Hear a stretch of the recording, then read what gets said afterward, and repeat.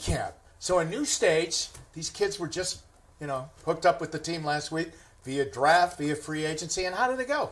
It went good. This is for the staff and for the organization. It's an exciting time.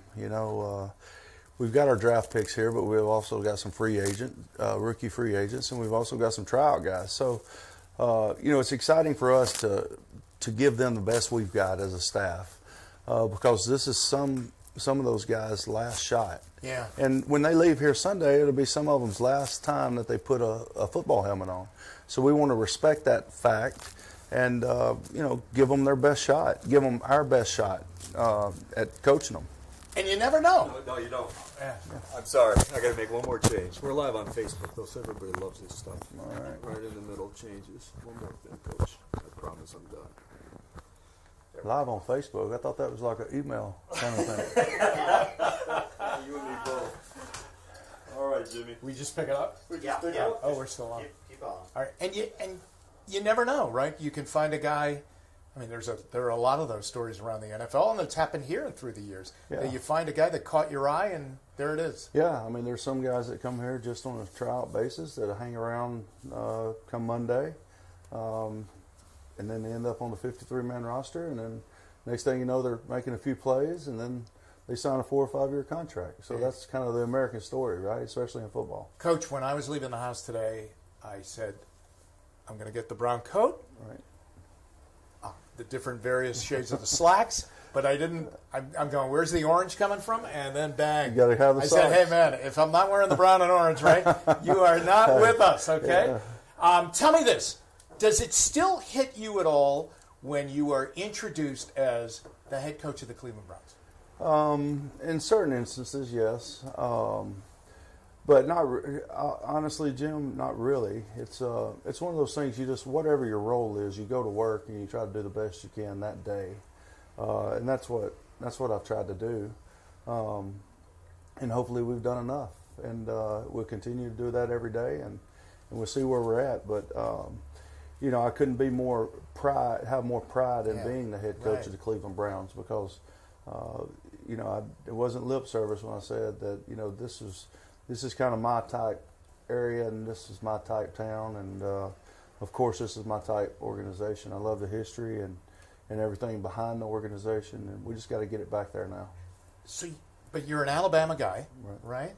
And when you got here last year, and you joined the staff and you joined the Browns organization, when did all of a sudden you say, well, this is my kind of town? I click here. Well, it literally was when I first got here. My wife and I were driving over to look at houses, and I saw the smokestacks, and there's a Goodyear Tire and Rubber Company plant in Gaston, Alabama, my dad worked at. It just reminded me, the feel of the people and everything around you reminded me of my hometown.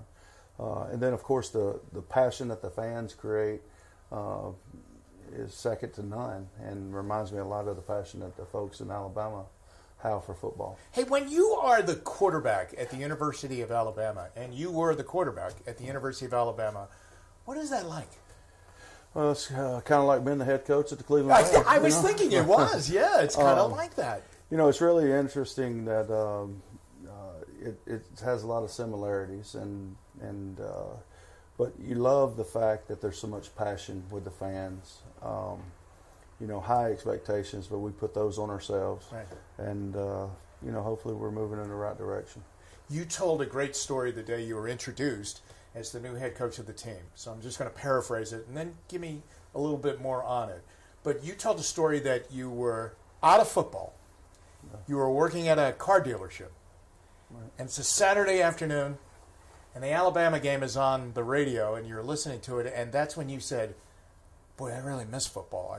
It's in my blood. I got to probably try and get back into it, right? Well, yes, sort of.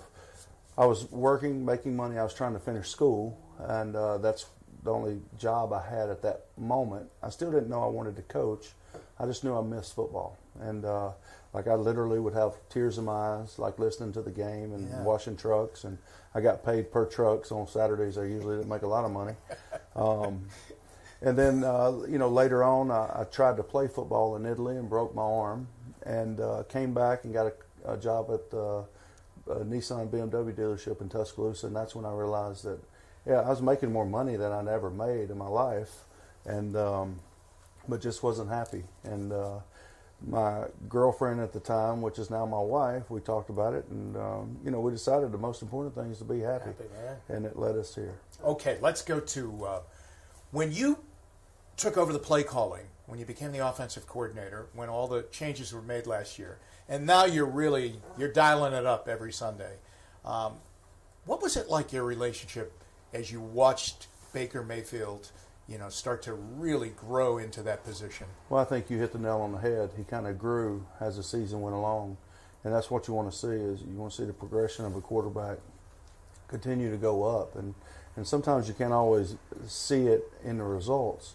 It just so happened we saw it in his results as well.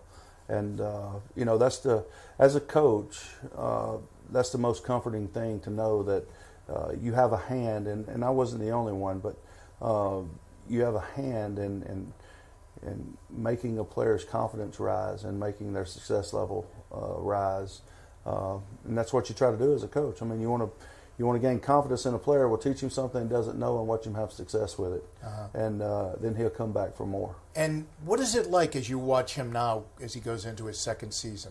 Does he push himself? Do you ever have to push him? I don't.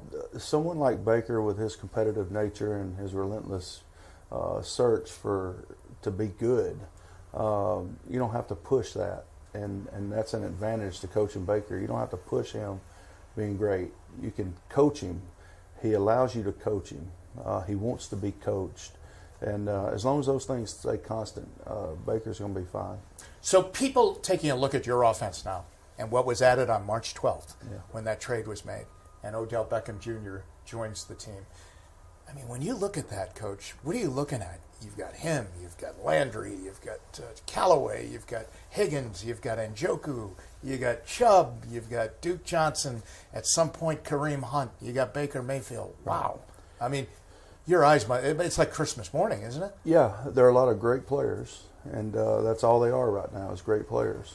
They, I think each one of them to a man has never won a championship, and if we can get everybody to buy into the fact that they're all together can accomplish more than any one. Two is one and one is none. And if we can get them to buy into that, we will have something. But not until then. We'll just be a bunch of individual good players. And we'll see. We'll see how it goes. So we've got to buy in. We've got it on the thing when you pull through the parking lot, out of yourself and into the team. And if we can do that collectively, we'll be fine. Yeah. Tell me this. All of the not naysayers, but people that go, you know what, you got to remember now, with all those guys, there's only one football. Yeah. But there is only one football, and they just have to learn how to.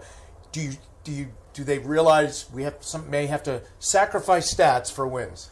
Well, ask Jarvis Landry. His stats went down in the second half of the season, and I promise you, he was happier than he was in the first half of the season.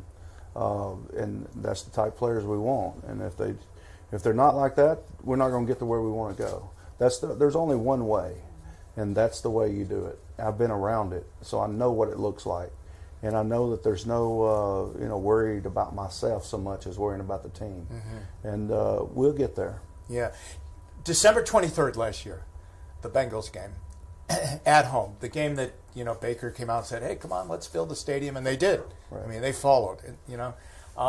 He's like the Pied Piper right now. Right. Everybody's following him. Okay. That game, though, was amazing. I hadn't heard that stadium, and I've called every game in that stadium. I hadn't heard that stadium like that, having so much fun. But I looked on the field, and the football team was having fun, especially on offense. I mean, you were doing things. I mean, Landry was throwing the ball. Right. I mean, all the running backs were in the backfield.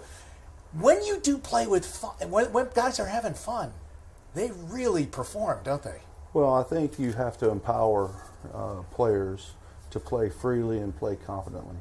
And to do that, sometimes you have to put yourself in a position to do things you normally wouldn't do, especially in the situation we were in last year when we were winning. And Coach Stallings used to tell me all the time, the fun is in the winning. Yeah. And we were winning, and that's why we were having fun, and we believed we could win.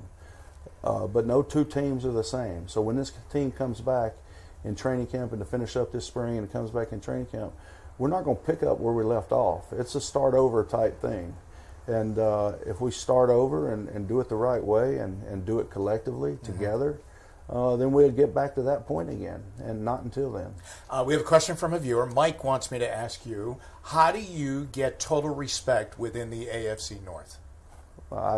It doesn't matter to me about the respect in the AFC North. We got to play the game. That's the good thing about football. You have to play the games.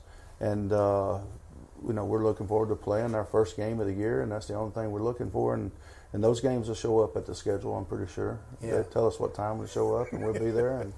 And as far as respect, we don't care about that. We just want to be ourselves and play the best we can. Have you paid attention to all the expectations? Well, I know they're out there. Yeah. And you're right outside the window here. Yeah, I'm fine with that. I'm fine with the expectations. But those expectations can't be what we're focused on. The focus that we have is our expectations on how we prepare and how we practice. Everybody else, the only reason they're putting expectations on us is to watch us fall. It's the same reason that when you drive by an accident on the highway, you slow down. Yeah. It's the same thing. People want to build you up so they can tear you down. They want to build you up and they want to watch the crash. That's the excitement for them, because that sells clicks and papers, and I don't know if they even sell papers anymore, but it sells internet reports and people on the Tweety stuff and all that kind of stuff. It sells. Right. All right. And I've said this before. Players chase stats and media chases controversy, because both of them equal money. Yeah. And that's what it does. So we understand why they are building us up. We haven't played a game yet, and until we do, there's nothing really to talk about from our perspective. Now, do we enjoy the fact that people are talking about us and giving us some attention? Sure, our fans. I'm very happy for our fans that they're starting to get noticed. Right. They're getting noticed as some of the best fans in the National Football League. Right. They're getting noticed that they potentially could have a good football team, but right now it's just potential. You and I share something in common, and that is that the women in our lives are wrapped around horses. No doubt. I am a farmer, a horse farm owner. Right. The loves of your life are into the equestrian All mode of living. All three of them. Yeah. Yeah, I wanted just a tip for you. Do you clean stalls? I do. I do. Before I came over, I cleaned stalls. I mean, on a tough day, there's nothing like going out and sifting some shavings. I could think of a few better things to do, but I definitely enjoy it. I enjoy it because I'm around my daughters and wife when I'm doing it, and I'm kind of the hand that just whatever they want me to do, I do. That's me. Yeah. See, we have more in common than no like doubt. that. Hey, you're really ready for this, aren't you? I think so, but we'll find out. I mean, I've the only thing I can do is the best that I can do. And but I promise you, will get that. Yeah. And hopefully it's enough. I'm pretty sure it will be. Yeah. Coach, thanks a lot. Yeah, no problem. Great job. Thank you. Thank you, Coach. That was fun. You, Jim. Good job on the socks too, buddy.